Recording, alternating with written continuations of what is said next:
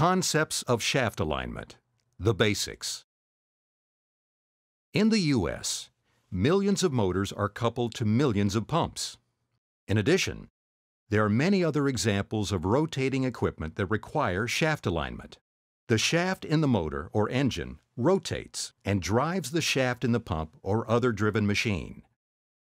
Misalignment of the shafts puts strain on both the motor and the pump.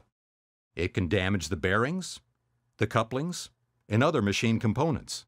For this reason, manufacturers of rotating equipment have established tolerances defining the maximum acceptable levels of angular and offset misalignment for their machines. If two shafts are perfectly aligned, they are said to be collinear. Collinear means that a single straight line will define the center of both shafts.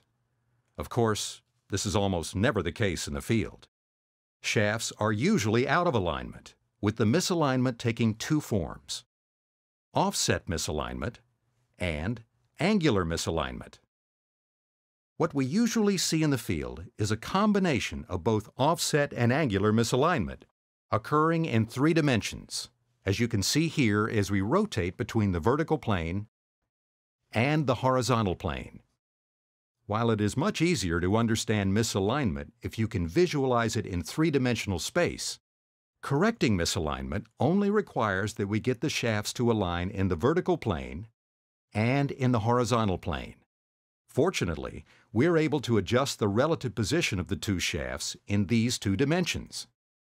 We can raise and lower the movable machine in the vertical plane, and we can move it side to side in the horizontal plane. If we get the shafts aligned in these two dimensions or planes, they will then be in tolerance and close to collinear.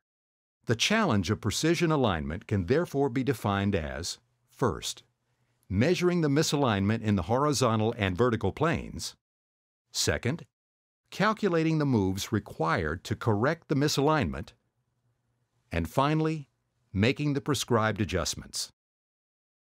So, how do we measure the misalignment? That's the subject of our next video. Concepts of shaft alignment. Measuring alignment.